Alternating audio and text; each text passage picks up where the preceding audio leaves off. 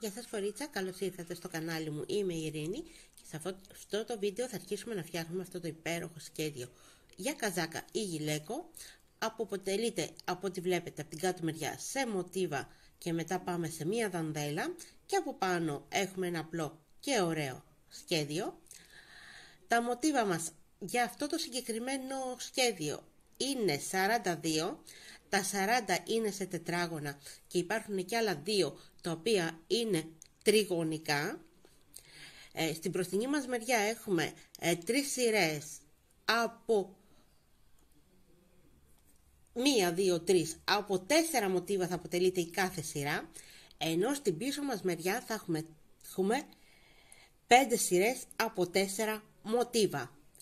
Θα σας το δείξω και σε σχεδιάγραμμα. Εσείς μην ξεχνάτε να κάνετε εγγραφή στο κανάλι, να πατάτε το κουδουνάκι για τα νέα βίντεο που ανεβάζω καθημερινά. Το χεράκι μου αρέσει για να φτιάχνετε τα σχέδια και να τα μοιράζετε με τις φίλες σας. Σκοπός είναι πάντα να μοιραζόμαστε τα σχέδια. Κορίτσα, που γνωρίζετε, στο βίντεο θα σας έχω υπότιτλους, καθώς επίσης υπάρχουν και ρυθμίσεις για εσάς τις αρχάριες. Είναι το γρανάζι, αν το ανοίξετε πάτε ταχύτητα αναπαραγωγής και μειώνετε την ταχύτητα. Πάμε σιγά σιγά να το αρχίσουμε. Κορίτσα, πάμε να αρχίσουμε να φτιάχνουμε το σχέδιό μας. Θα πάρουμε την κλωστή μας, γύρω από το δάχτυλό μου θα κάνω ένα κύκλο, θα βάλω το βελονάκι μου μέσα, θα τραβήξω και θα κλείσω σχηματίζοντας ένα κόμπο. Στη συνέχεια θα πάω να κάνω 6 αλυσίδες, 2, 3, 4, 5, 6. Θα πάω στην πρώτη αλυσίδα, θα βάλω το βελονάκι μου μέσα, θα τραβήξω και θα κλείσω με ένα βουβό. Στη συνέχεια μία αλυσίδα και μέσα στον κύκλο μου, κορίτσα, θα πάω να κάνω 12 άρικτα.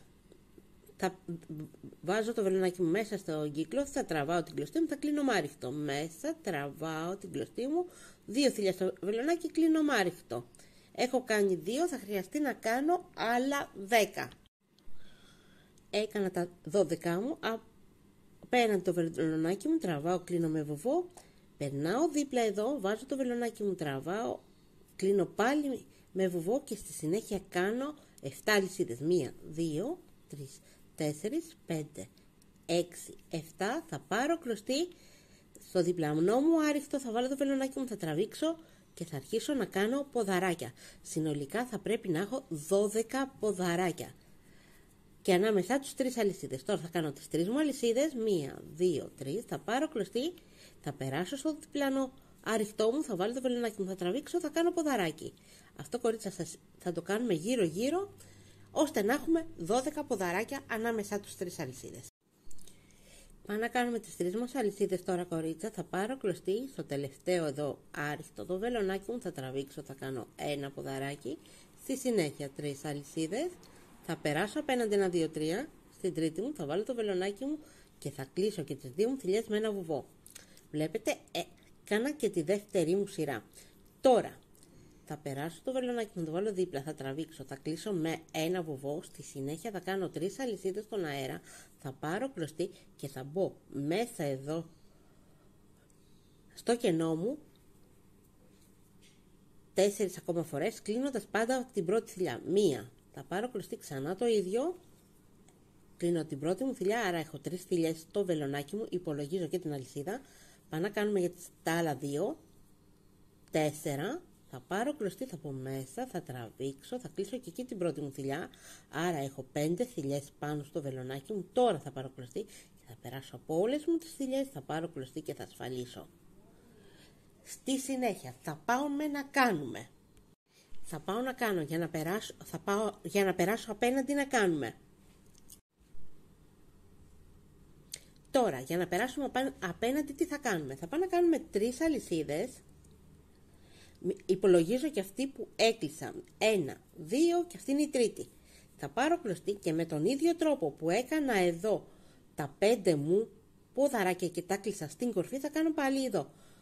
Έκανα ένα ποδαράκι, έκλεισα την πρώτη θηλιά, θα πάρω κλωστή μέσα στο κενό μου, θα τραβήξω, θα κλείσω και εκεί την πρώτη θηλιά, θα πάρω κλωστή μέσα στο κενό μου, τραβάω, κλείνω πάντα την πρώτη μου θηλιά. Άρα έχω τώρα κλείσει 3 ποδαράκια, θα πάω να κάνω το τέταρτο, πάντα την πρώτη θηλιά κλείνω και θα πάω να κάνω και το πέμπτο. Τώρα θα πάρω κλωστή, θα κλείσω όλες μου τις θηλιές μαζί, θα πάρω κλωστή να κλείσω και τις άλλες μου 2. Βλέπετε, 3 αλυσίδες, περνάω απέναντι, με τον ίδιο τρόπο θα το πάμε γύρω γύρω μέχρι να τελειώσουμε την τρίτη μας σειρά. Λοιπόν, τελειώσαμε κορίτσα. Τώρα, τι θα κάνω για να περάσω απέναντι? Θα πάω να κάνουμε μία μόνο αλυσίδα, θα πάρω κλωστή 1, 2, 3 στην κορφή το βελονάκι μου, θα τραβήξω και θα πάω να κάνω ένα ποδαράκι. Με αυτόν τον τρόπο που βλέπετε έκλεισα το μοτίβο μου. Στη συνέχεια πάμε να κάνουμε 5 αλυσίδες, 1, 2, 3, 4, 5, θα περάσουμε δίπλα εδώ, θα βάλω το βελονάκι μου, θα τραβήξω, θα κλείσω με άρρηκτο, συνεχίζω να κάνω 5 αλυσίδες, 1, 2, 3, 4, 5, θα πάρω κλωστή, θα μπω εδώ, θα κάνω ένα ποδαράκι, θα κλείσω την πρώτη μου θηλιά, θα πάρω κλωστή στο ίδιο σημείο, θα τραβήξω, θα κλείσω την πρώτη μου θηλιά, θα κάνω δηλαδή 5 ό,τι έκανα σε αυτό μου το σημείο, 2, 3, 4 και ένα 5. Θα πάρω κλωστή, θα κλείσω όλες τις θηλιές μαζί, θα πάρω να κλείσω τις άλλες μου 2. Συνεχίζω να κάνω 5 αλυσίδες, 1, 2, 3, 4, 5, θα πάρω κλωστή, θα μπω σε αυτό μου το σημείο και θα κάνω και εκεί πάλι τα 5 μου ποδαράκια και θα τα κλείσω όλα στην τελευταία μου θηλιά. 2, 3, 4 και ένα 5. Θα πάρω κλωστή, θα κλείσω όλες μου τις θηλιές μαζί, θα πάρω κλωστή και τις άλλες μου 2.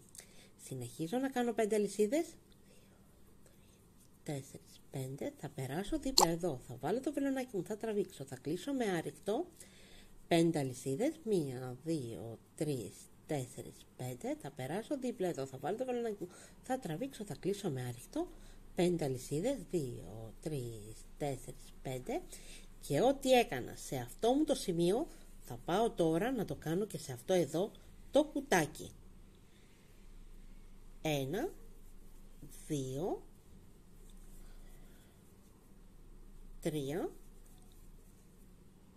4 και ένα 5. Έκανα τα 5 μου ποδαράκια, έκλεισα μόνο τις πρώτες μου θηλιές, θα πάρω κλωστή, θα κλείσω τις τελευταίες μου και θα πάρω κλωστή να κλείσω τις άλλες μου 2. Κορίτσα, ό,τι κάναμε από αυτό μας το σημείο θα το κάνετε γύρω γύρω μέχρι να φτάσετε σε αυτό το σημείο και θα σας πω τη συνέχεια. Κορίτσα, από ό,τι βλέπετε έχω κάνει τις 5 αλυσίδες, θα πάω εδώ που είχα την αρχή μου, θα βάλω το βελονάκι μου, θα τραβήξω και θα κλείσω και τις 2 μου θηλιές με ένα βουβό, θα πάρω κλωστή και θα την περάσω μέσα από τη θηλιά μου. Τώρα θα κόψουμε την κλωστή μας ώστε να ασφαλίσουμε. Εγώ θα πάω να κάνω άλλο ένα ίδιο μοτίβο και μετά θα σας δείξω πώς μπορούμε να ανάσουμε τα 2 μοτίβα και εμείς θα το πούμε στο επόμενο βίντεο. Γεια σας!